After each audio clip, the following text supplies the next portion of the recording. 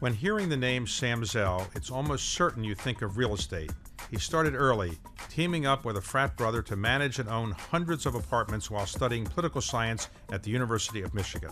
I basically used the 4 years of being an undergraduate to build a real estate business and build other businesses, and I just had a great time.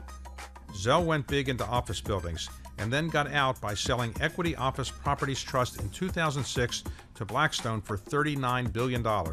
At the time, it was the biggest leverage buyout ever.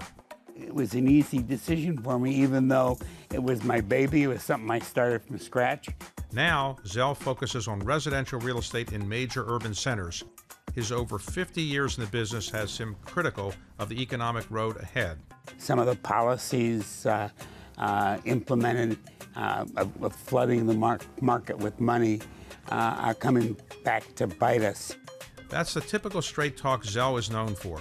So was the book he wrote a few years ago. He called it, Am I Being Too Subtle? Straight Talk from a Business Rebel. Rarely, I think, does anybody leave a meeting with me and say, what do you think he meant?